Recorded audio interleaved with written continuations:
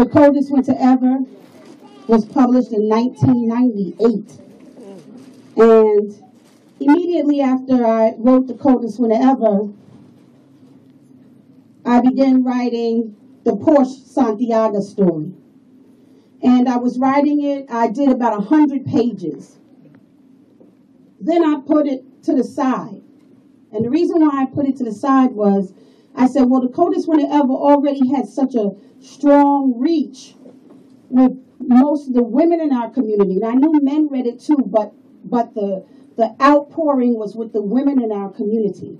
And I said, there really needs to be a novel that's powerful enough to capture the masculine voice, the masculine experience, what's going on in the hood with our men. Back in the day in politics, I would say we are at war. And it was something that I meant, and I felt that the reason why we were always victims in our community was because we weren't aware of that fact. So we were doing a lot of fighting, but we didn't know the difference between our enemies and our friends, and we didn't understand what the war plan was supposed to be or should have been. And so there was a lot of confusion. The thing about novels is it gives you an opportunity to read, feel, and think about things without feeling like somebody is forcing you or lecturing you or ordering you to do something. So there was a writer back in the day named Richard Wright. He wrote the book Native Son. But when I was a college student at Rutgers University, we had a course in Richard Wright, meaning the whole course, all we did was read his books. And one thing that I loved about the writer Richard Wright was that he explored all of the realities of our community through his characters and through his storytelling. And I thought that that was excellent, and I thought that that was also something that I could do. And so in my day and time, because Richard Wright was writing in 1950 and 1960, in my day and time, I thought that there were some problems that were particular to us and our hoods that needed to be discussed. And I am happy that a lot of us started writing because of The Coldest Winter Ever. And I think the only thing that was needed was us to know that our stories are important, are of value, and that the words that we speak to each other and the scenarios that we experience in our lives, you can actually put that down on paper and turn it into a book that somebody can keep. One thing that my husband says to me is that as an activist, I used to run around to every neighborhood, every hood, everywhere in the country, outside of the country. He said, you're going to exhaust yourself. What you need to do is have a product that can be distributed, that everybody can get at the same time, and everybody can read it, and if they can read it and they can understand, they can get the message simultaneously. So he is the one who really pushed me to be a full-time author and not so much just working so hard, trying to be everywhere and talk to everybody individually, small groups all over the globe. So I started writing, and I never stopped since then. I call it pushing my pen. When I put the first 100 pages of A Deeper Love Inside to the side, I wrote Midnight, A Gangster Love Story. And when I wrote Midnight, A Gangster Love Story, I knew that it was going to be a rough ride, that people were, oh, what is this? But I didn't mind. It was okay. And when I was having discussions within my family, people said, no, you shouldn't do the Midnight book. You should just do the sequel to The Coldest Winter Ever and tell them where they put the drugs and who shot who and what happened. And, that's what people want to hear. And I understood that that's what a lot of people wanted to hear, and that was what was popular. But to me, it didn't feel like what was necessary. And so I wrote what I thought was necessary, and I was ready for the battle and the debate. And I was ready for some people to be happy and some people to be disappointed. And I was ready for all of that. And for me, it's not so much being popular or pop culture, but it's the purpose and the meaning behind each thing that I do. So I wrote Midnight, A Gangster Love Story, and then after that book, I wrote a second Midnight book called Midnight and the Meaning of Love. So for those of you who say, why you took so long to write A Deeper Love Inside? I didn't take long to write A Deeper Love Inside. I wrote all these books in between, and now I finally wrote A Deeper Love Inside. I hope that you're going to love this read. I hope that you're going to feel this character, Portia Santiago, sister of Winter Santiago. Definitely a unique young lady. She is her own person. Don't expect her to be Winter, because that's not who she is. She's Portia, the middle child in the Santiago family. I hope you'll pick it up, and if you do, I'll certainly sign it for you tonight. But I want to get into the nuts and the bolts of what's on your mind and what you want to talk about, and let's just open up the floor, and y'all can just stop staring at me, and we can talk like regular folks. Okay, anybody? Yes. So when you have Midnight, and then the other one that says Midnight, is that a sequel to that one, or is it yes. That's a sequel to that one? This is Midnight 1, which is called Against the Love Story. And this is Midnight 2, which is called Midnight in the Meaning of Love. Some people did get confused because the word midnight is in both titles. But, just think like Harry Potter. Harry Potter and the Adventure of the Stone, Harry Potter, and So what I was doing basically was trying to make it clear that these books are about midnight, so that people wouldn't think that they were being misled. Clearly, once you see this and you see the title and you see the person, you know that this book is not about Winter Santiago, but this is a character that came from the coldest winter ever. Yeah, I know there was a comment. I'm glad that you, it's good that you talk about the sisters, but it's also good that you also talk about the brothers, because it's better to be on both sides and not just be one side. The brother said he thinks it's good that I write about the sisters, but he also thinks it's good that I write about the brothers because it's better to not be on one side. I agree with you 100%.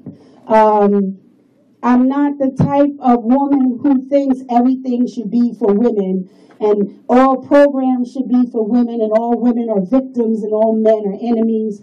That's never been my style. Back in the day when I said we are at war and I talked about the black man and developing an army and being able to defend ourselves and knowing right from wrong and good from evil and friends from enemies, I always saw the unity between the black male and the black female as the foundation of everything. So I am not a woman who is predisposed to being against the black man. That's never been my thought or my feeling or my style. And I've known a lot of good brothers in my lifetime. And the reason why I can say it like that is because I've been working in the community for so many years. So when I say I've known a lot of good brothers, I mean workers, soldiers, people who wanted to build a community and make it into a better place, people who made sacrifices, men who love their women and love their children and love their families and love life. So I don't have a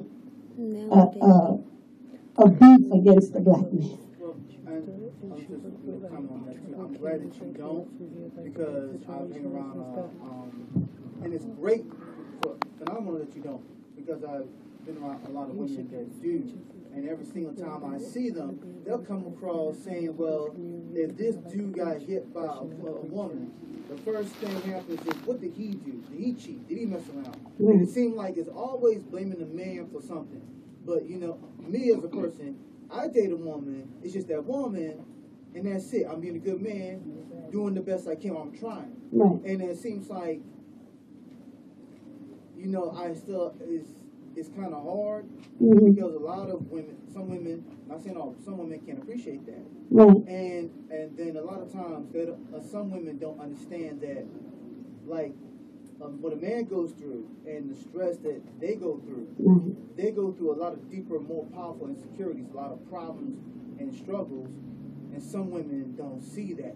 They just see men as one thing, and they don't see the multiple dimensions of men. Right. He says that many women don't see the multi-dimensional nature of a man, only see a man one way, don't understand a man's stress or trauma, and misjudge him, and he thinks that that's wrong. Well, the most that I can tell you is that I also think that it's wrong. I think in self-reflection, you have to reflect on yourself and the other person. I don't think automatically that all women are right and all men are wrong. I just don't think that, because I don't believe that that's true. When I in my writing, examine different types of women. I get a lot of criticism for doing that. I think that black women historically have worked so hard to hold our families together, and it's been such an incredible struggle that we are now at the point where we're not expecting to get any criticism because of all the work that we've done. We say, even if you think something is wrong, you better not say it, you know?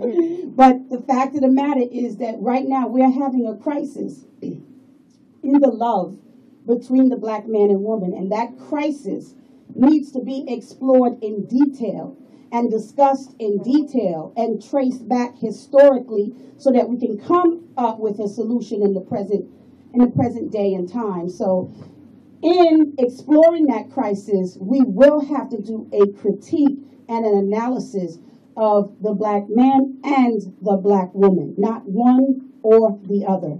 Because the fact that so many black women are dissatisfied with black men, and most of the black women have raised the black men, shows the contradiction. You know, if you are raising your son to believe that every other woman is a bitch except mommy, then, you know, how do you move forward from that? Because ultimately your son cannot love you like a man loves a woman. He has to regard you as your mother. But he needs to go out there and get a woman. But he needs to get a woman who respects herself, and he needs to be a man who respects himself in order for there to be some kind of unity. And, yes. I know there was plans in the works to make movies out of the book. Is there still something coming out like that? Yes. His question for the people in the back who might not have heard it was about converting the books into the film version. I've been saying for many years that when I initially wrote these books, I always wrote them with the intention of them becoming films. And I've been in a lot of different business scenarios over the past 15 years. Talks with people, celebrities, all kinds of situations, managers, agents, whatever have you. But I never found the team that I thought could bring my work to the screen the way that I would like to bring it to the screen. I'm not really interested in just making a movie that's the same as all the other movies that have been made. I'm interested in having a renaissance in film, a rebirth, because I think we need a renaissance in our hoods, meaning a new birth, a new feeling, a resurgence of love, that kind of thing. But right now, I am doing the paperwork for the Coldest Winter Ever film deal. And so I say that so that people can be clear. In filmmaking, the business is first. The contracts are first. The agreements are first. And then everything else is down the road. Because normally when I tell the community I'm working on a film deal, they want to immediately talk about casting. Who's going to be Winter Santiago? Who's going to be Mr. Santiago? And I understand and I appreciate the enthusiasm, but when you're going through the paperwork, none of that is even an issue at the moment. Right now, it's, who owns the rights, how much of the rights you're giving up, the cost of the rights, who's going to be the director. Things like these are the base level discussions in the making of a film. So yes, there will be films, God willing. And yes, I am currently involved in the paperwork for the film version of The Coldest Winter Ever. And for now, it's the most comfortable film conversation that I've had so far on the business end. So I'm feeling confident about it. So hopefully we shall see. In the back? Okay. First part is about the Midnight Series. Okay. How were you able to describe when you went over to Japan so vividly, and that was back in like 1980. The second part of the question is also about Midnight. I have read Coach Never Part 2 yet. But the second part is, are you going to video Midnight? You showed us how he was introduced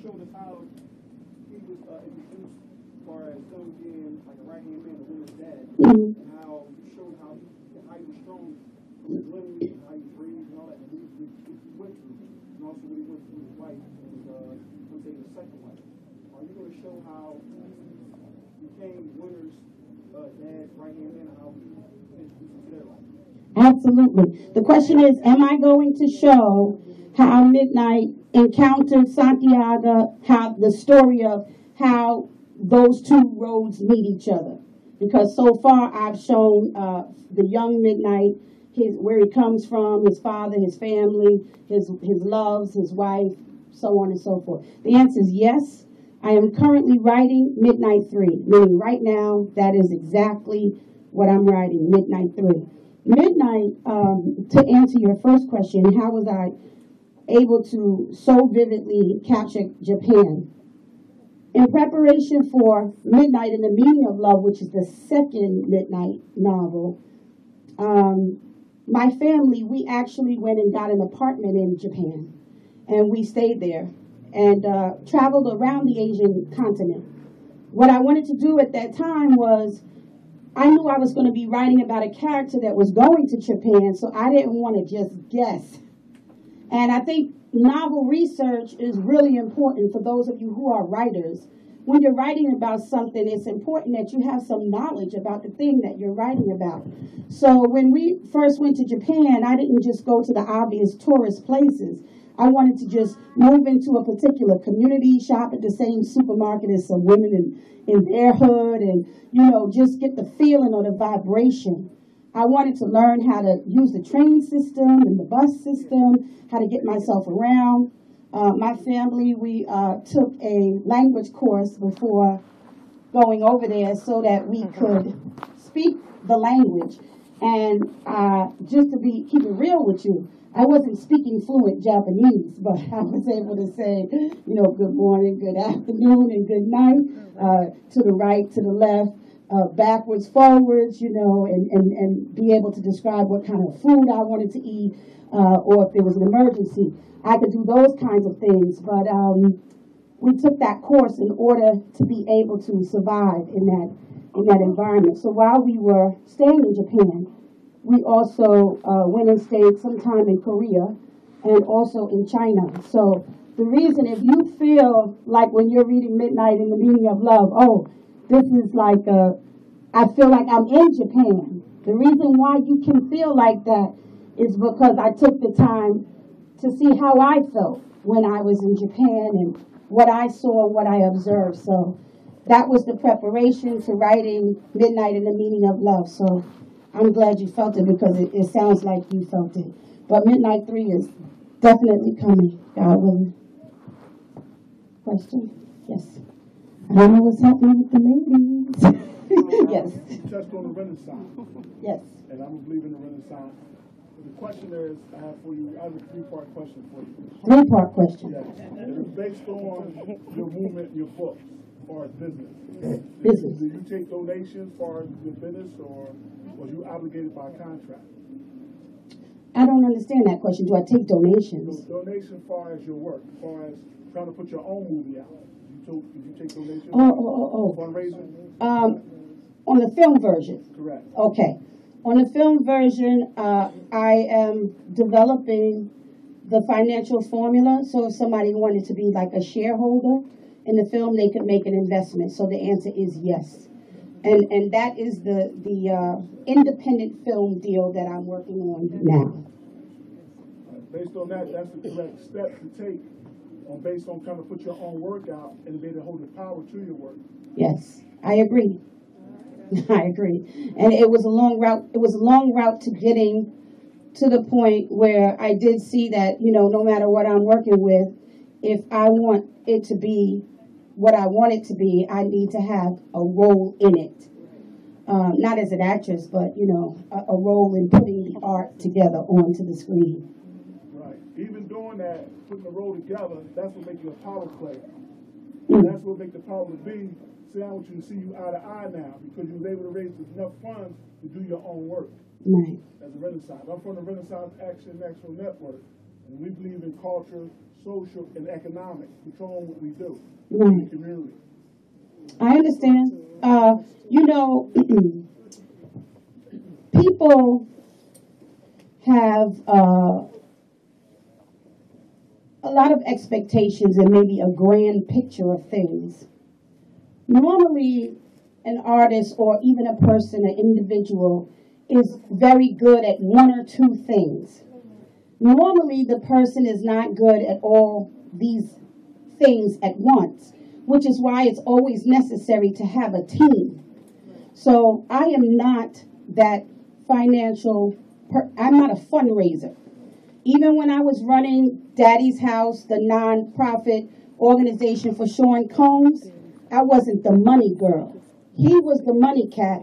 I was the service delivery lady. What that basically meant was I would gather up 200 kids from the community, take them to camp. I could write the curriculum, develop a math class, an English class, a history class, and recreational opportunities. I could negotiate the lease for the camp, the food contracts for the camp. I can do all of that, but I'm not a fundraiser. So in working on this film, what I have done is just gotten together a small team of people and allow people to do what they do well and what they do professionally. Allow them to do that and then have me do my part. I think when we do it that way, then it can be successful. But if I try to, overreach and get my fingers in every pot, then, nothing would happen. Probably just fall apart. That's the correct step to take. That's Thank the you. step that we have to take. Yes. You understand what I'm saying? Understand our weakness and our strength. Right. So that's the correct step and put the team together. Thank you very much.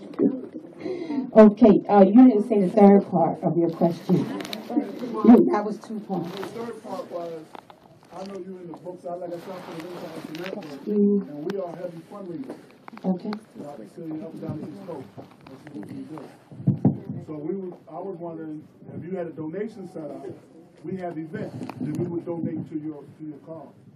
Because we strong in black economics.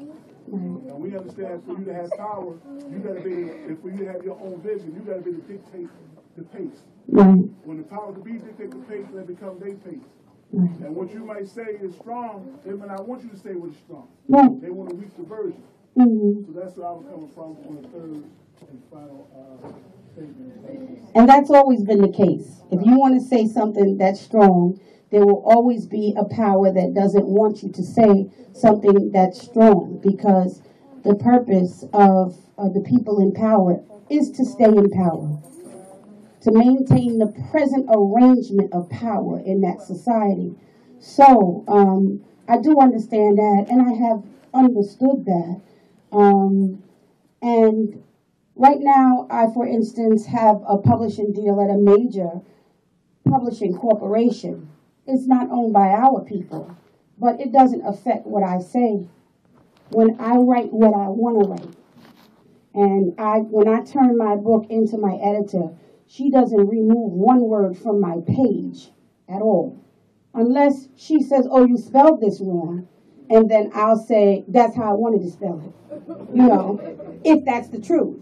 Or if it's a correction, then I'll accept it as a correction. But in terms of the text of what I'm writing, every word that you read on every one of my pages is the word that's supposed to be there. So I do understand you, and I hear you. Other questions in the back? Anybody? Okay, sister. I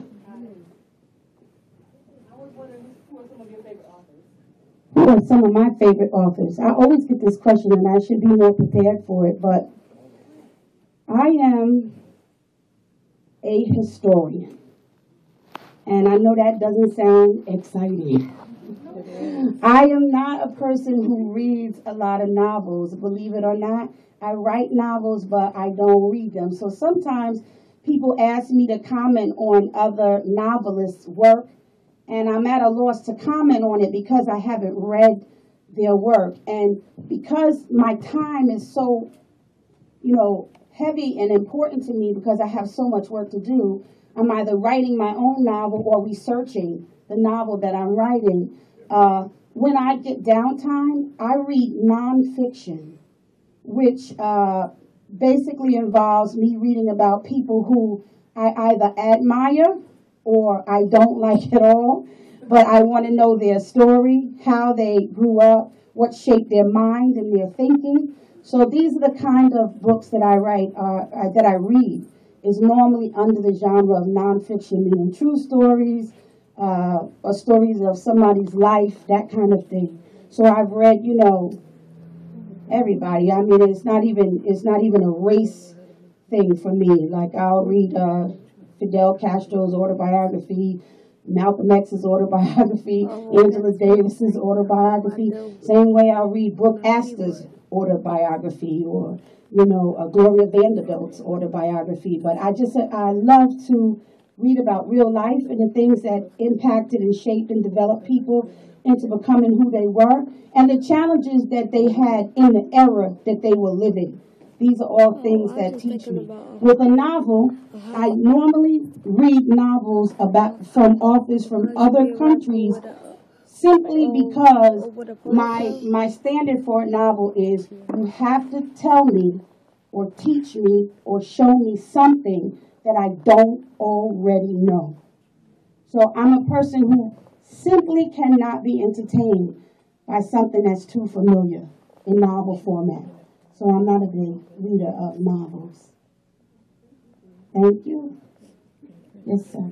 As a follow-up to what this brother was saying about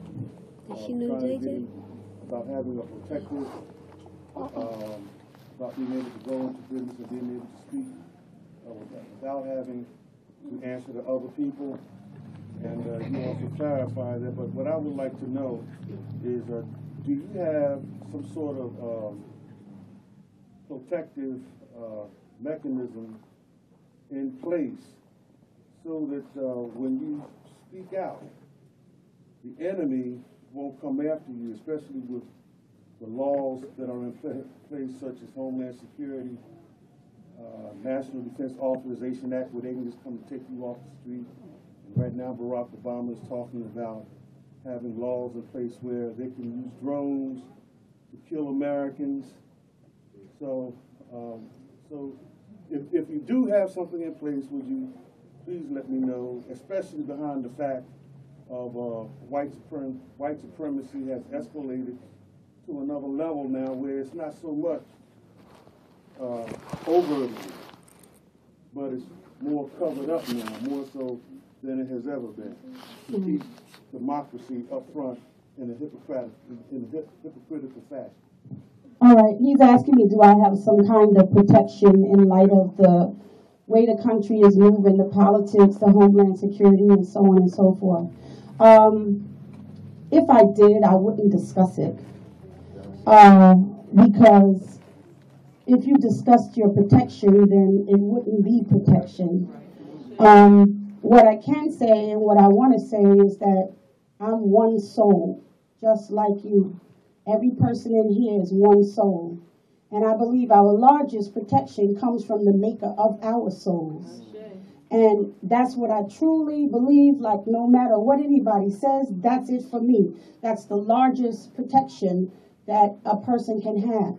Now, how do you get protection from the maker of your soul?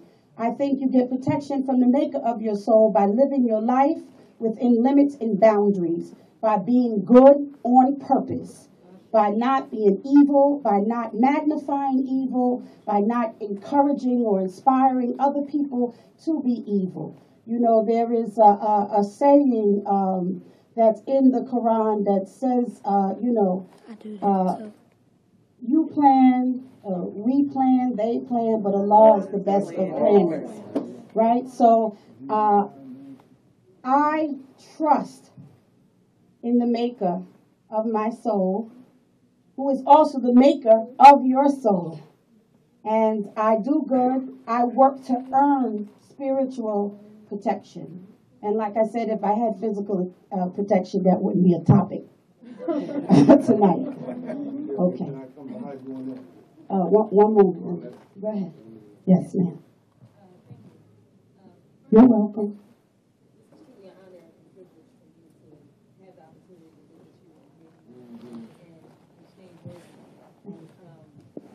Actually, my relationship with you started in 1998. There's supposed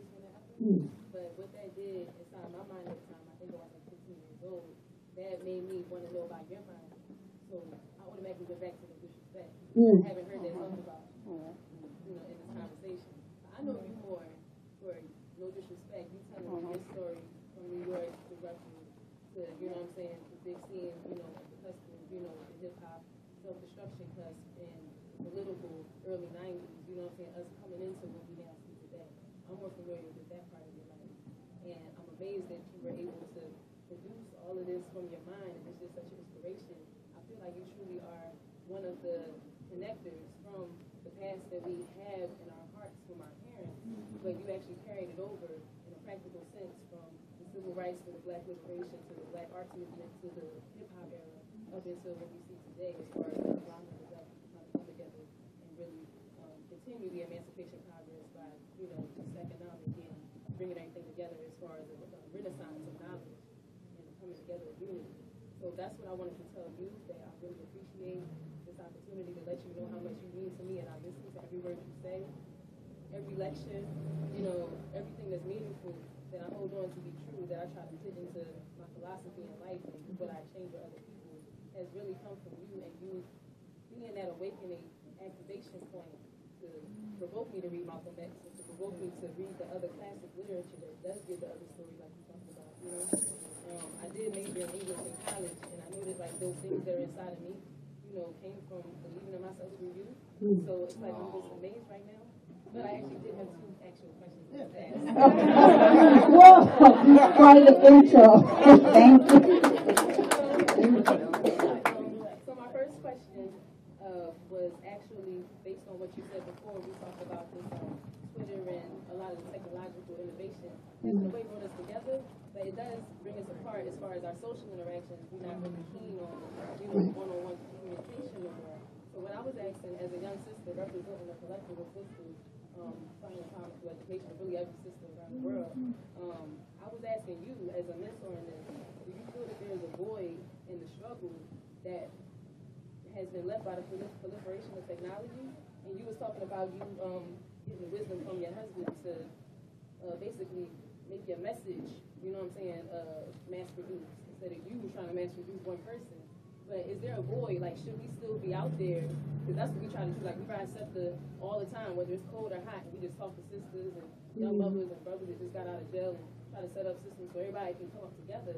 So I'm asking, like, should we still be doing it like that, or is there a better strategy?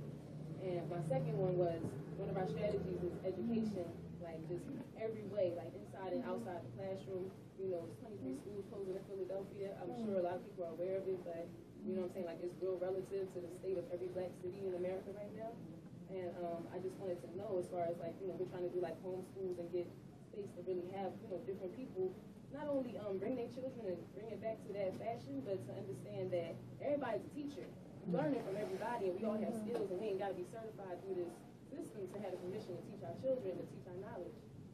So I'm asking, as far as curriculum, everything that you have done as far as putting the message in your books and the different people that we don't know, and how you still make your moves, like, how do you have a recommendation on like a good curriculum or a good thing that that can help us push these young brothers, these middle school kids, just any kind of direction.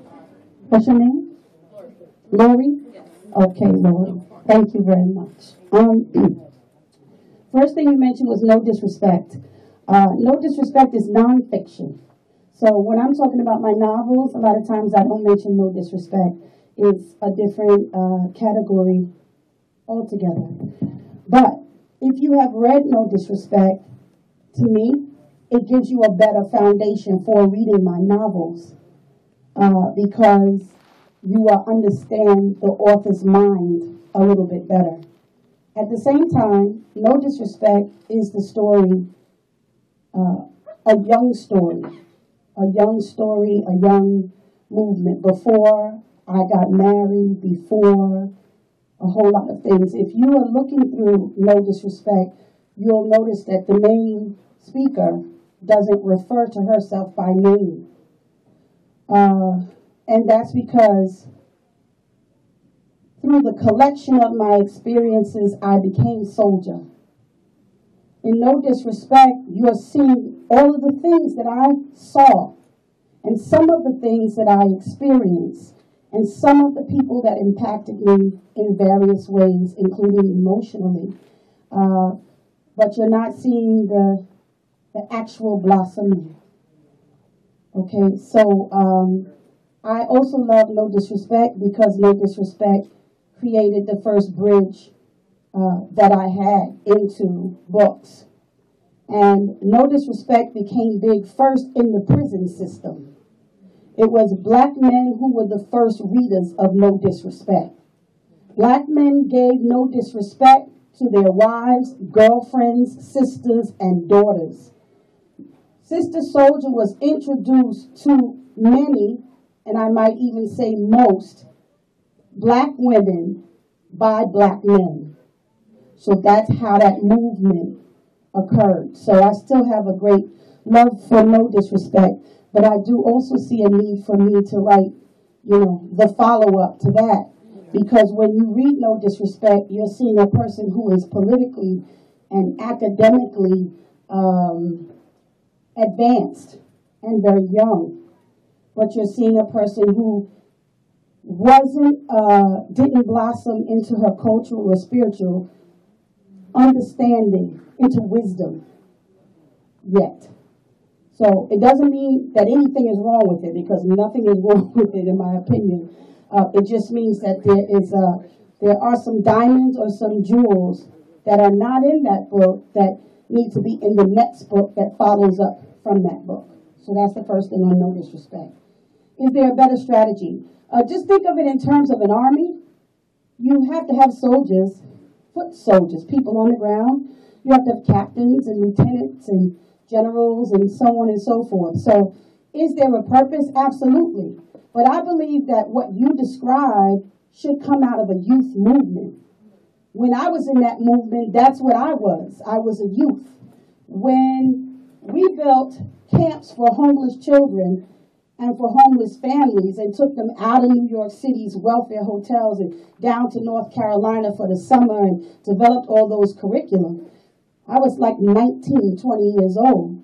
The children that I was working with went from age 7 to about age 16. I wasn't even old enough to be their mother. And the camp counselors were people who went to Rutgers University with me, or friends that I had from the student movement, from UCLA and from Columbia University and from Howard University. That's how we put that together. See, when you're young, you have an opportunity to not be responsible for as much as you're responsible for once you are married with children and gainfully employed or running your own business. So ideally, the things that you're talking about, getting on the bus, talking to people, developing collective kind of stores with lower priced foods and healthier foods to eat, and teaching women about womanhood and men about manhood. All of those things we did as young people.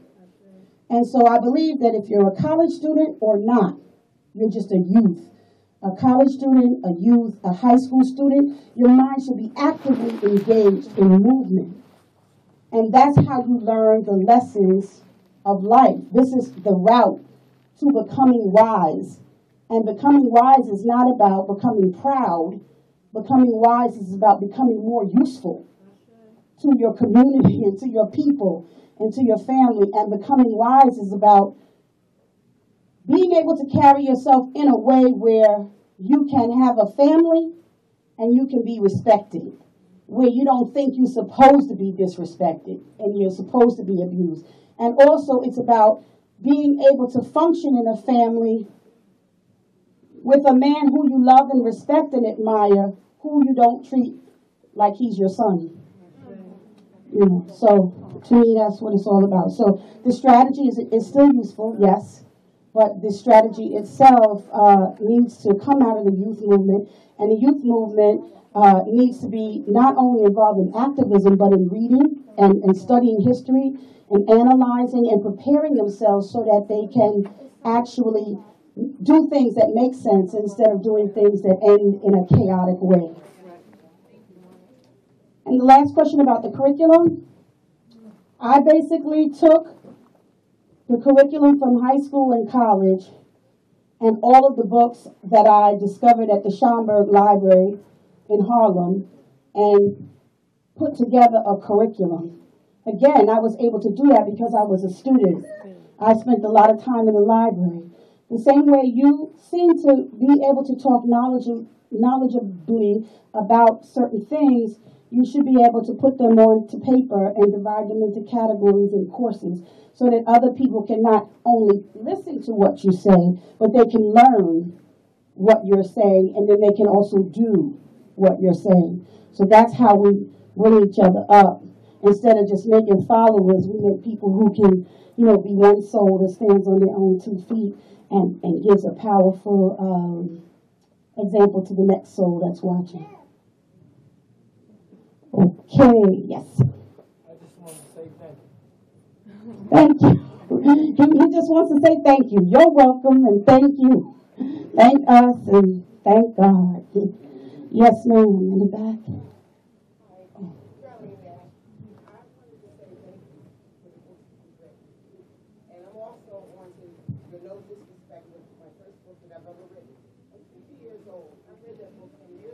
Okay. And I always wanted you to write another follow-up to that book because I know it's because you were young, you were very wise in your young years.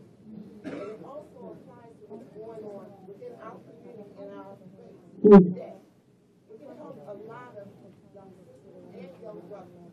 And it's hard to tell what to do and suggest how they do it. And it's a lot of things that we can do to pull ourselves up. But we have so many leaders. And with so many leaders, it's really hard. But being as though you're already out there and everybody reads your book, you can do a whole lot more to help us now. She wants to give me some more jobs. And I'm trying to be the breast cancer survivor and everything. And I also help children when they don't have books in schools and everything. My little organization I started myself with Teen Diamond. I said, well, I've noticed what people do with the breast cancer organization, Brother Akeem, I'm going to tell you. They started with the Susan B. Cole. That's a lot of money. They have sisters registering $90 per person to hear these walks, and then they want you to raise $2,200 a year. But you have to know where your money is going. So with my organization, I made it go to like the Albert Einstein Cancer Center, helping people who we know they're healthy with their prescriptions or whatever, tax and stuff. But it goes a lot further. We have our youth. I want to butt. You have your lower sisters. They're cursing their children out. And it's the most dangerous thing I think you can do is say, don't say that. Because you're setting yourself up to be cursed out. It takes a bold individual right now to do that. You have to understand children actually are taking care of their household. They're taking care of their parents who are out there and couldn't come back. And with a woman like you, you have a strong tolerance. Young people with your open sweater books and everything, and to stick that positivity in the back of the 2 books while you're writing the second portion of No Disrespect. That's the most powerful thing that you could ever do. Because I tried the writing thing, but it's so painful to truth, my own truth. And so I had to stop. Wow, this is a lot of stuff. It does something to you, I know, when you're writing about your own experiences. But I just want to ask you. Okay.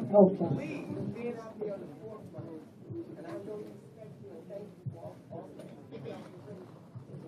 Thank you very much. I agree. No disrespect needs a follow-up, and the follow-up is something that can be useful in the lives of a lot of young women and men. And I'll get to work on it. I'll get to work on it. Yes, the sister right behind.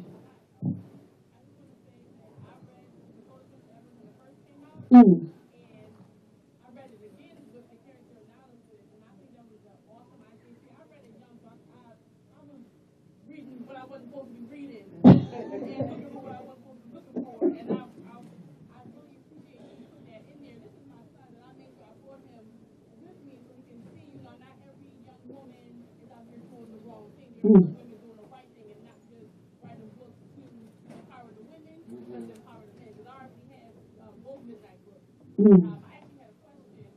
I don't know if it was already answered, but will you do a follow-up to see like a part 3 for this? Yes. She said.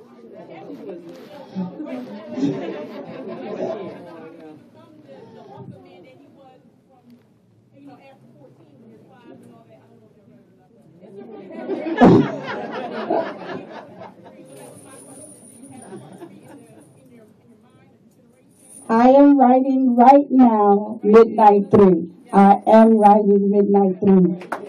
And I do love a sister who loves the Midnight series. So,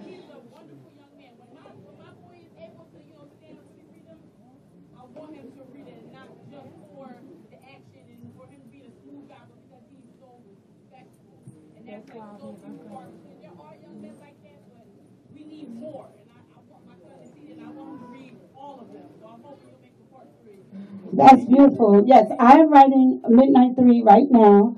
And even when I wrote Midnight 1, 2, and 3, and all that is in my head, it's like the characters are in my mind. And the characters continue to talk to me even after I put my pen down. So, yes, I actually look at the Midnight series not as the author, but as a fan. So, I need to finish Midnight 3 also just for myself, not as the author, but as a reader or as a fan of the series. I just wanted to say about you're bringing your son. I think that's a good thing.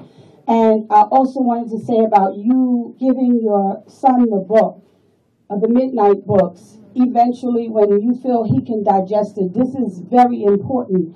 A lot of women who didn't like the Midnight series kind of didn't want their sons or loves or boyfriends or man to read the Midnight series.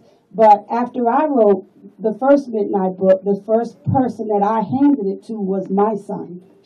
I think that some women are afraid that if their men read this book, that the men are going to critique them or see their flaws or anything like that. But that shouldn't matter. We want to raise men who are comfortable being men. We're in an era where masculinity is under attack and manhood is under attack. And there's a lot of men who are celebrities who are misleading our sons. And there's a lot of women who are arrogant and saying they don't need no man, they don't need no husband, their kids don't need no father. I bought him the Jordans, he got the Jordans, what do I need that nigga for? This whole attitude has been so destructive because our sons don't have somebody to look at even to understand what the visual projection of a man is supposed to be. So you don't want to raise a son as a woman who stands the same way you stand and bats his eyes the same way you bat your eyes. I've had women come up to the table, ask for an autograph and say, "Yes, Sister Soldier, but I'm not with all of that man thing and blah, blah, blah." Yeah, but you're standing here and your son has breasts. If you had a husband, he would make your son do push-ups. He would make your son do push-ups and he would teach him what the visual aspects of his manhood are supposed to look like and be like, and how to discipline himself and challenge himself, and what his voice should sound like, and what his stance should be like, and what his thoughts should be like. Somebody that guides him from being a young boy into manhood.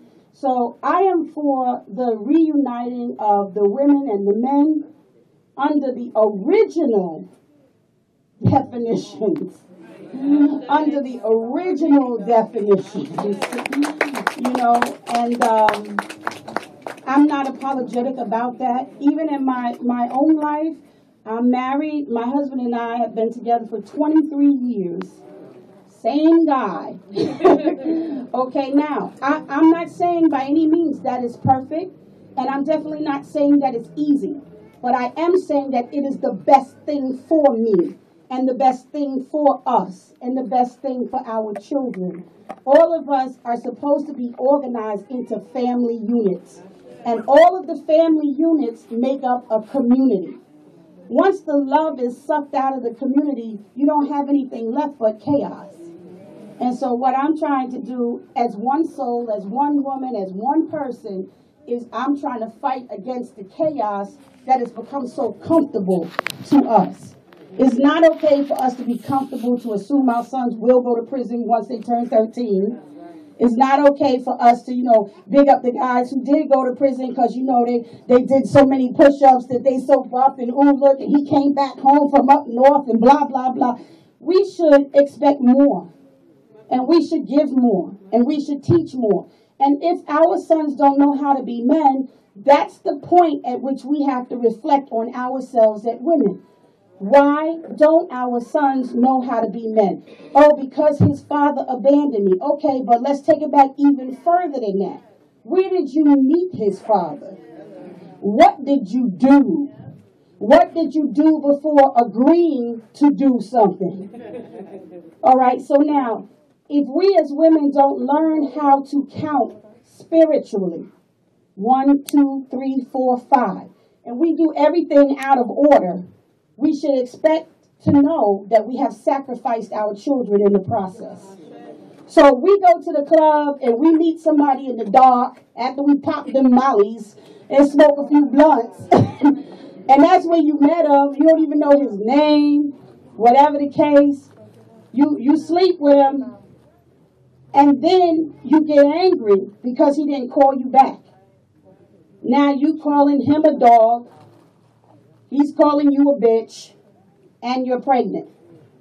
How does a man and a woman who look at each other as a dog and a bitch, which is the same thing, bring up a powerful seed, a powerful son or daughter?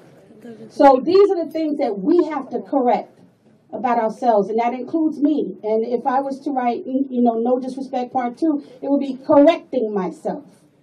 And then maybe I could show y'all me correcting myself, and then you could use it to correct yourself.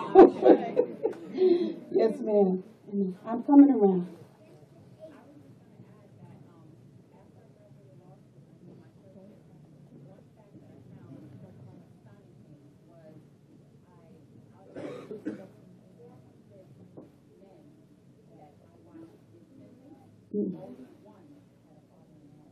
Right.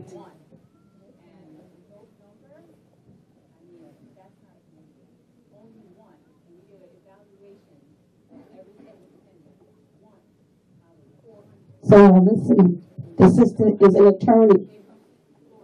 She's saying that out of 400 young men headed to the pen, only one of them had a father out of 400, and how shocking it was for her after she graduated from law school and encountered the system. And, that is so clear to me and so obvious to me. We had nights in our summer sleepaway camp where the young men were just wilding out. I mean, the youngest of them wilding out the most. The 6 and 7 and 8-year-olds wilding out the most.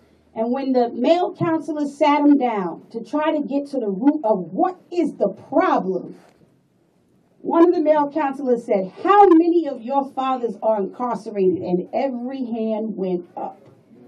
I'm talking every hand. We had 200, maybe 225 young children in our summer sleepaway camp. And so I have seen firsthand, working through the emotional problems of fatherlessness. I've seen firsthand dealing with husbandless women who think they don't need any husbands, who have foul attitudes and bad intentions. Women who don't love their kids because they remind them of the man who impregnated them, who they didn't know in the first place. So I've seen this firsthand. So this is the chaos that we need to not deal with as shame. We need to deal with it as, how are we going to fix this? How are we going to correct ourselves so that we can become better souls and more useful to one another? And this, of course, is in all of our families, because I couldn't line my family up here and show you the perfection of it. I'd have a story for each person, even in my own family. So these are things that matter to me, matter to you, matter to us, matter to we. A deeper love inside deals with this a lot, because the difference with Portia's journey is that she sees the flip side, meaning when to sort of come up, when the money was good and everything was rolling. She saw all of that. But Portia saw the aftermath. And so this character right here, she's a tough little sister, but she's dealing with a lot of emotional trauma from trying to get it back to where it was, or try to get it back to the love. and she runs a little bit deeper emotionally than the character Winter did. Anyone else in the back? Okay, I just want to include the people in the back also. Yes. I actually had two questions. Oh, I'm sorry. No. Mhm.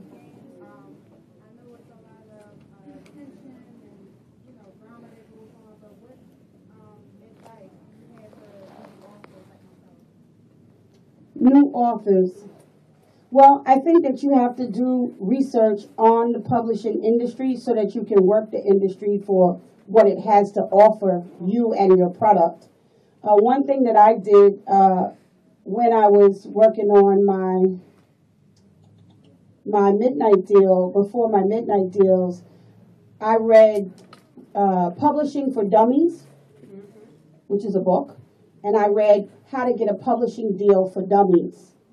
And even though you might not like the title of those books, it was written very clearly in plain language how the industry works, what to do and what not to do. What was most important for me in the How to Get a Publishing Deal for Dummies was it taught me all of the contract points, the things that were on the contract about the distribution, the different agreements, the rights, the territories.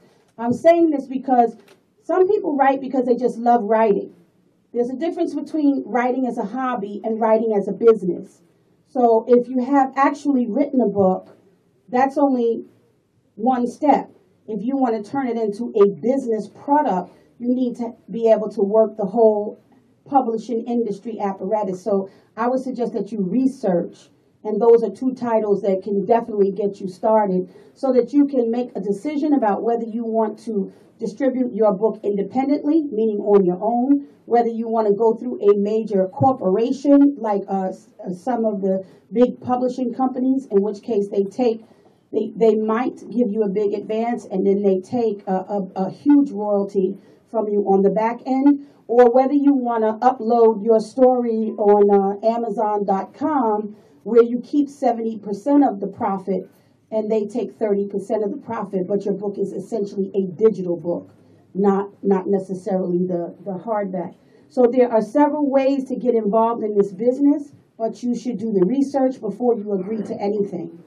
That's the main thing. I think publishing is like anything else. You can't be lazy about it. Like you gotta read, you gotta study, you gotta do you gotta do the work to make it pop. Okay. Sure, thank you. At the end. All right, thank you very much. The lady who wanted to ask the question. It's actually two. Okay. In preparation, for preparing my son that I wasn't going to come straight home tonight from work, I told him I was coming to see you. Mm-hmm. And he said, who is Sister Soulja? Mm-hmm. A YouTuber. Come back and tell me what you think.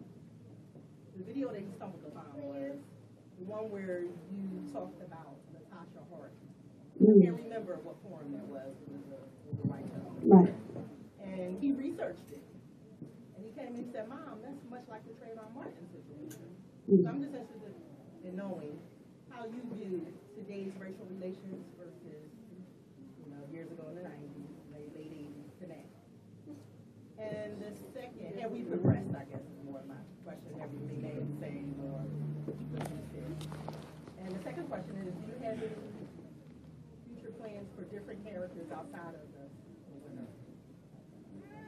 Okay, the first question, how do I feel about race relations from back in the day, in a popular case like Latasha Harlins, and present day like Trayvon Martin? Well, I actually feel that back in the day, even though we were experiencing an onslaught of racially motivated murders, killings, assassinations, that the thing that we had that was better than what we have now is that we had a movement. Now, I can speak about New York because that's where I was at that time, and give you an example. We had what we consider to be revolutionary attorneys, C. Vernon Mason, Alton Maddox, William Kunstler, Attorney Lennox Hines. We had probably, I can say about 15 Colin Ferguson, very high profile revolutionary lawyers. We had revolutionary teachers. We had revolutionary ministers. We had a coalition. So even though we were experiencing an onslaught as a community, we had a student movement, we had a youth movement. When I was a student at Rutgers University, for example, we didn't have all this social media that you all and we all have now. So we actually went from campus to campus, organizing, meeting each other, and having strength between our student governments and our student movements. When I was a student at Rutgers University, I had friends at Columbia University, at UCLA, at Howard University. I had friends at Harvard. I had friends all across the globe. And I'm not saying that to highlight friends, but people who were also conscious, who were also working to try to beat back the onslaught and redefine how we could live peacefully and safely in our communities. I don't think that that's the case now. Like one young lady here said, we have so many leaders, but I'm not sure I could agree with that as what's happening right now. So today we have the dilemma of, because we have an African American president, people believing that everything is okay, but meanwhile the same things are occurring that occurred before we couldn't even conceive of the idea of ever having an African American president. So like right now, today, this week, tomorrow, and yesterday, there are young black men being executed by the police in Brooklyn. There are young black men with their faces down on the pavement, being mistreated and corralled like cattle into a criminal justice system, that sucks all of the masculinity and fathers and sons and brothers out of our community. So, yeah, right now that's happening. And in the 80s, that was happening. But the political structure is different now for us because we have less contact with each other, less movement.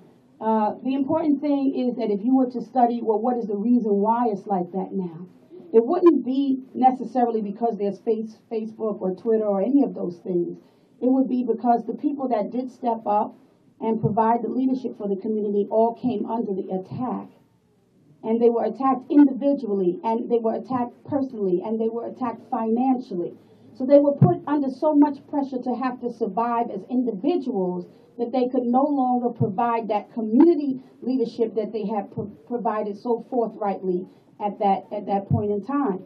When I was a college student, when we had funds for programming, we didn't invite Lil Wayne. I mean, we called in the world leaders. We could get a president of an African nation or a Caribbean nation to come sit down and talk to us about nation building and what it's like to reconstruct an economy. These were the type of things that we had access to. When I was a student, we could bring Jesse Jackson and say, we agree with this, but we disagree with that, and we need you to do this or that or the other thing. We were all connected. And I don't want to glorify it, but it was a movement, and it was a movement that had every ilk, every kind of person in it, and not just the professional class, but the working class, the foot soldiers, the lieutenants, the captains. It was more of a movement army back then than there is now. Now I think there's a certain level of desperation in our community, and not just desperation, but a feeling of great frustration and not knowing how to respond, and always having to be in a reactionary mode where we're reacting to a crisis as opposed to having built something to know that this is what's going to happen and to be prepared for it when it does happen. All right, I want to get people who haven't asked a question. Yes. Okay, hi. My name is Isis Xavier. I'm a local hip-hop artist from Philadelphia. And I wanted to know your thoughts on women in hip-hop in this era. And I also wanted to know what advice would you have for female artists that's trying to penetrate the system right now? And thirdly, how would an artist such as myself gain your support, the support of revolutionaries like yourself? Okay, a question for the people in the back who couldn't hear it. Well, what is my opinion of women in hip hop today? I can just tell you my honest opinion, which is that I don't really have an opinion. I don't think that they have taken a meaningful or strong stance for me to even pay attention to them. So I don't even feel like I know them. They feel unfamiliar to me. They might even feel like alien to me. I think that if you're a person and you're not doing something good and you're not projecting something good or strong or powerful, something necessary and something useful, something right and something capable, then it's very hard to get my attention. And that's the truth of how I feel about it. Now, I know that might irritate some people, but that's the truth.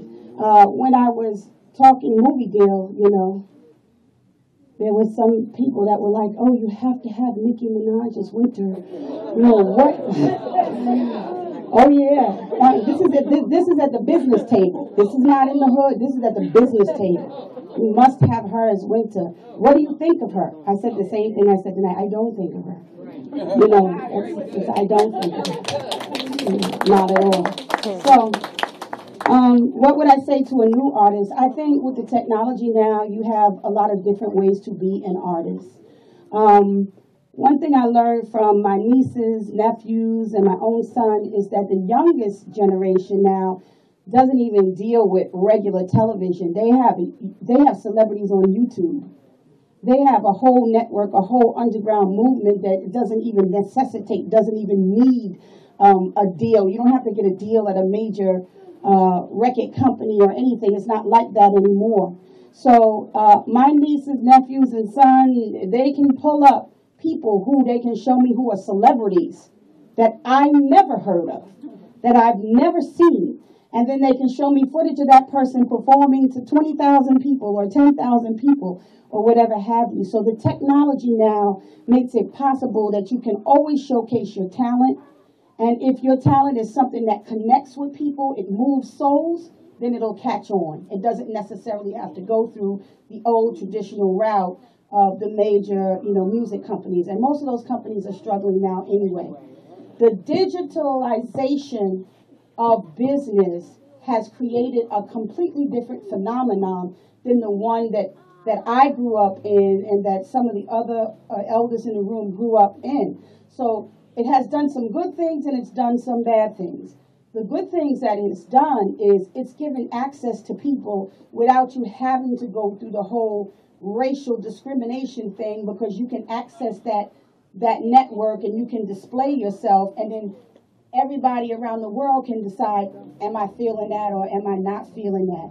Or would I like to buy that? Whereas before, there were like top 10 companies that get to pick the talent, and those were the only entertainers we get a chance to see. Those were the only entertainers that got their products distributed.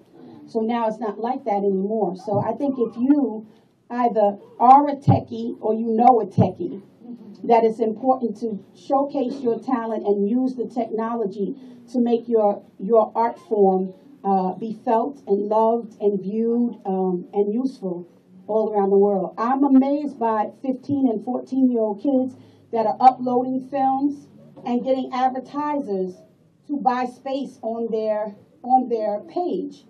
So because the advertisers and the major corporations are so out of it, they have to go to the YouTube and the other places and look and see, oh, this has 1 million hits, this has 1.5 million hits. Now we'll pay this guy so that we can advertise our product on his page. He can continue to do what he does, and we just want to advertise on his page. So it's amazing now because you have a lot of teenagers who are businessmen and businesswomen and who are very successful. And so I think that is a highway that's open to you now that wasn't open to us before, and I think you should use it, especially if you find that the traditional route is just too narrow or too pop or just too boring. I think you should use that other form of technology. All right, so let me see, what time is it? Because I know some people just want their books signed. Yes, ma'am, somebody said. What time is it? So, all right, okay, I'll take the questions till 8, and then we'll go into the signing. So that's 15 minutes more, and I want to take the people who haven't asked a question first. In the back.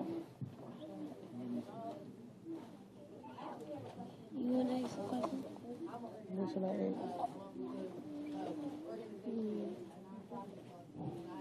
How was it being a rapper? Don't you look at it? Okay. So you raise your hand next time you see that. Do your Bible.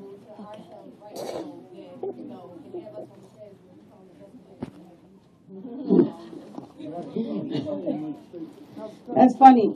I don't know if you would need to call Jesse Jackson this in 2013. No, and no disrespect to him. I'm just saying that the eras, the time keeps moving, right? My suggestion: a lot of people who are activists, young activists, get frustrated because they think that they're working but nothing's happening. Or I'm working but no one else is.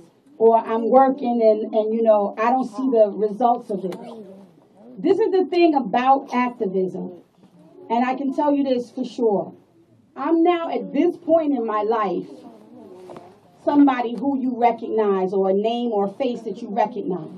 When I started out, for me, it was not about recognition. I was just a young person who was outraged at the way the youngest people in the society were not going to get a chance to blossom and to live and to shine. So when I started, the first thing beyond student activism for me was working with the homeless youth. Children who were 7 and 8 years old. I didn't worry at all about who else was doing it, who was watching me do it, whether I got any coverage on the news or not. None of these were questions. I think now we have a society where a lot of young people are used to cell phones, and they take pictures of everything, then they Instagram it. This is me, then they write their personal diary on the Facebook, and, this is me in the bathroom. And, it's just, it's a different era. So everybody not everybody, but a lot of people see themselves as little walking celebrities, little mini celebrities. This is not the mindset of an activist. It's not the way that you are supposed to be. So what I would say to an activist who is young is know why you're doing what you're doing, know who you are, know what you think and what you believe, and know what your goal is. For me, when I started with the homeless youth, my goal was to get them to understand their value and to get them, even though they were young, to be able to do things that led to them having a better life instead of a death style. That's what I started out with. One thing I understood when I encountered these young people was I didn't go up to them and say, hey, have you read about Marcus Garvey and the UNIA? I didn't go up to them and be like, start reciting history to them, because kids in the hood, that's not where their head is at. The first thing that I had to do was establish a trust. A trust. How do you establish a trust in your community? One, young people want to know that you're not going to abandon whatever it is that you're involved in. So you establish a daily presence or weekly presence. By you showing up, just by you caring, spending time, conversing with them, talking with them, showing them some basic stuff, that is the building of a trust. It would take me a year and a half to build a trust with a community of young people. After a trust comes a love, a concern for the outcome, knowing who their parents are, talking to the parents, trying to help them solve problems that they're experiencing right then and there. And after the trust and the love, then you can get to the information that they need in order them to become independent thinkers who can still work on a team. So it's important not to get discouraged because it didn't make you famous, not to get discouraged because people aren't throwing money into your organization, but to keep up the work and to remember the reason why you started the work in the first place. When I first started, I didn't have any funding. I had a job, and at my job, I was making something like $200 a week. But I invested any money that I had left over from my rent in those children that I was working with. I didn't say, like, who's going to reimburse me? Here go my receipts or anything like that. Clothes that I had, I took off my back, I gave to them. Why? Because it was just, I was motivated only by my love and my concern for my people, and that's it. It wasn't about stardom. What caused me to be able to become a person who people recognized and admired or supported was that people saw my consistent presence. They saw me just continuously doing it. When I first started out, you would think my name is the girl with the kids. They go, the girl with the kids. You see on the train, the girl with the kids. I bring all of my young people to the restaurant. Look, the girl with the kids at the restaurant. People who were black business owners, small black business owners, started to call me into their business and say, oh, I think that's really great what you're doing with the kids. How can I support you?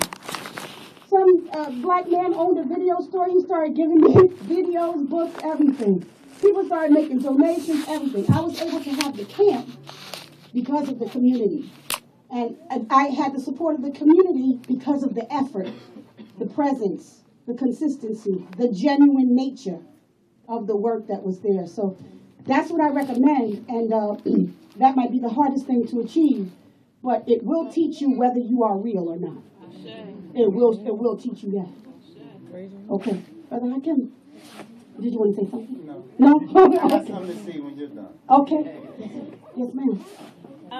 I'm a school counselor. I've been working with children for 15 or so years. And I thoroughly enjoyed the Midnight book, thoroughly. But my question is, you went in so much detail, like the brother asked it earlier, but you went in so much detail about his culture and his life early on in the beginning. Is it based on just research or anybody you knew or a collection of people you knew? I mean, so much detail about his culture and stuff. It was amazing. So was it based on research or people you knew or person or? This is what I say now, just to be clear. Right, I believe that the maker of our soul gives everybody a gift and an assignment. Writing was my gift, and these books are my assignment. I cannot give you the ingredients or the formula of how come it turns out the way it does, other than to say, thank the maker of my soul, thank you for this gift. And I think when we admire each other on a subconscious level. You say, hey, she's using her gift to do her assignment. And people who get angry, those are people who are not using their gifts and not doing their assignment. I hate her. You know, and then they have a negative reaction to it. So the most I can say is that, you know, I love words. I'm a woman of words. When I argue with my little nieces and they try to, you know, trick me with their little slick tongue, I said, I am a woman of words. I remember words. I know exactly what you said. I know exactly what I said, and you are not going to outword me in this conversation. And this is how we do it. I'm a woman of words. I love words. And I feel like every word in my books, I'm plucking them from my soul. The major thing that I thought about the Midnight was that I work with children, boys, all the time, and it kind of made me a little emotional because I never really encountered young men that behaved like that. So I was just blown away because I work with youth, and it's kind of sad that we don't have a lot of young, respectful men like that. I mean, it's just blown away by the book. So, you know, congratulations. Thank you for writing it, and I will definitely, when I have a son, have him read it. She said when she has a son, she will definitely have him read Midnight. I just want to say something about what you said, that you haven't encountered a young man like Midnight. That's many. Like, it's not. No, like I understand. I got you. And some people read A Deeper Love Inside and said, well, do you think that's realistic? And I said, well, what you believe will be based on the limits of your own mind. They won't have anything to do with the character. What do I mean by that? I don't want to use the Porsche book as an example because so many people haven't read it yet, but let's use Midnight as an example. People say nobody so young can do this and nobody so young can do that. I've seen young people do this. I've seen young people who love their parents. I've seen young people, and the difference between young people whose parents own a business. Maybe Brother Hakim's children who see him in the store, doing business, ordering inventory, packing books, going out to the community. They're not going to be the same as children who didn't see that. They're not going to be the same. So what I tried to show is that it does matter what you do with your young people when they're 1, when they're 2, when they're 3. Now, there's an American thing that takes children and believes that they're supposed to play for the first 12 years of their lives. And so, every time they get together, they're throwing them crayons. Here, this little crayon, scribble on paper, or somebody is singing some retarded song to them. 3 blind mice, see how they run, crazy stuff. And this happened in my childhood also, and I just would always be like, what are they talking about? Like, what are we discussing? My point is this. There are countries in this world that don't take a young person as somebody who is incapable. There are countries in the world where a young man gets a driver's license at age 10. There are countries in the world where young people get married when right before they become sexually active. A lot of people said, I'm just, I don't know, Sister SOULJAH, with these young marriages. And I'm saying, you're saying you don't know, and the reason why you're upset, and you're saying you're a Christian. But it's not because of Islam that he has to marry before he has sex, because that's also the rule in Christianity. It's also the rule in Judaism. It's not enforced, it's not even discussed, and it's seen as it's not even possible. So that's why when people see it put into a story format, they say, no, this is not realistic. This is not possible. No, not only is this realistic and not only is it possible, this is happening in other societies, and it's how it's supposed to be based on these major faiths that we all say routinely we believe in. So we have to then, when we read these stories, reflect on ourselves as parents. Now, if we have daughters and sons, if your daughter has puberty at 12 or 13 and she's having all these sexual thoughts and she has a boyfriend and you allow her to have a boyfriend, well then what are you saying? You're saying have a boyfriend but don't touch him? Right? Then when we know that they had a boyfriend, some parents will say, oh, we got to get rid of him. You have to break up with him. But then we're in an era where all of these children have cell phones. This is an era now where somebody can contact and interact with your child without any knowledge of yourself as the parent, right? So now, the daughter gets pregnant, you get angry, scream, cry, drag her to the abortion clinic, and abort the kid, right? But what if somebody else, what if the young man said, oh, that's not what I want to do? And I would like to have a say in it because, it's my seed and, this was our relationship and I'd like to keep this baby.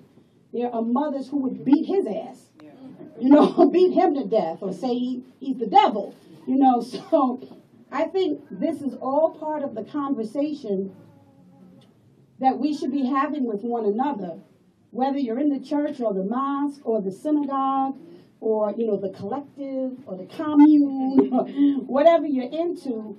These are the basic realities of life. Every one of us in here, around the age 13, 12, 14, reaches puberty and has certain kinds of thoughts and desires. We can't treat that like it doesn't happen, or no, that happened to them, but not me. Now we have to provide some guidance as to what's supposed to happen next. Did you answer the question before? No, okay, good. I would like to say things on midnight and I had my daughter at 16. All right, she said she had a daughter at 16. And their father, and my son at 19, and their father was a product of the prison system for 10 years. Just came home from school, and my daughter is 18 and has a daughter. And She says she's a grandmother. yes. Her man was in the prison system, just got home after doing 10 years. So, when I read Midnight, I was like, well, what is she talking about? This is not, I was like kind of disappointed at first because I'm like, where's the connection? But then as I turned the pages, I got more and more engaged and more and more engaged. I said, I have to show Philip this book, my son. I had to show him this book because his father was good and he was like, growing up as my protector man. He was the little man of my house. And when I read that book in '99 or something like that, when I had my 2 little girls, and when my daughter turned 13, I made her read the Coldest Without because I did not want her to be 16 and pregnant like me, and go through the things that I went through as a winner in North Philadelphia, not in Right, I got you. So I really appreciate those books, and I think that they should be in all the middle schools for all the boys and the girls. The Coldest Winter Ever should be in the high schools for the girls, and I think it should be a part of the curriculum. I'm serious because she said she thinks these books should be part of the curriculum. They should be in the school system, in the high school, and I like that. I'm serious, and I sent my kid's father the book to the prison, for him to read, and actually, we was arguing about my son reading that book. He was like, why you want him to read that book so much? I was like, because he really needs to read this book because, he needs to know if he's going to be, you follow your steps in Islam or whatever, he needs to know, like, the morals. He needs to know the responsibilities. He needs to know how to treat his mother, because he was already robbed with his father, all of that. So I really appreciate those books. So she says that her and her man were debating whether their son, should read the Midnight books or not, and she thought that he should. And she sent the book to the prison for her man, and he wanted to know why she thought the son should read them at a young age. And she said because he is the actual protector of my house, and he is the young man that's here. So that's a good testimony. Thank you very much. I appreciate it, and I think we're going to wrap it up. Oh, we got a little young one. Just him, and then we're done. Go ahead. Oh, how was it being a rapper? Excuse me? How was His question is, how was it being a rapper? That's okay. That's a good enough question.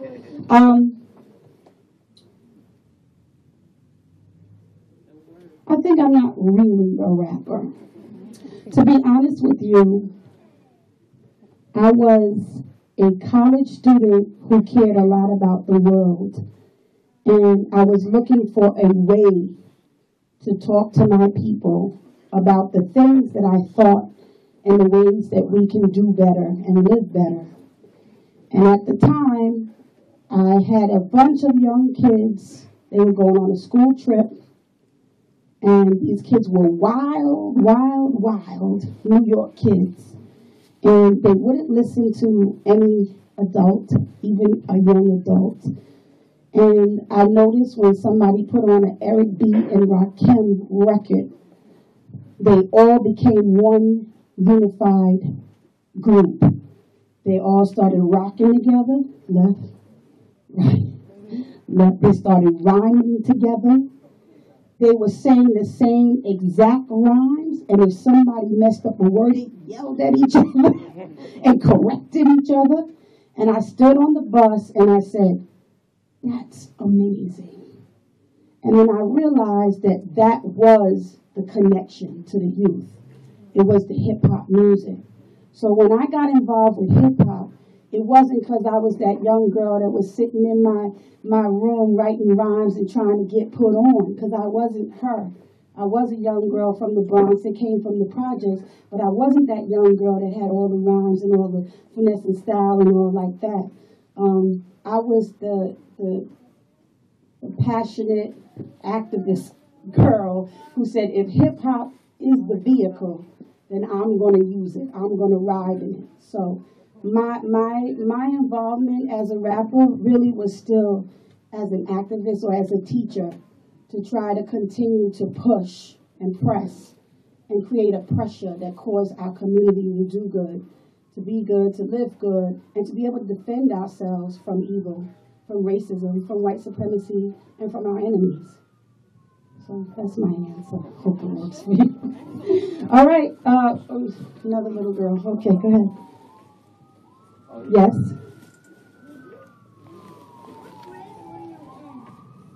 What grade was I in when? When I was a little girl. First I was in kindergarten. First, second, third, fourth, fifth. I was in the same grades like you when I was little, but I was a very emotional little girl, so I was always thinking and overthinking. So that's how I became the woman that I am now.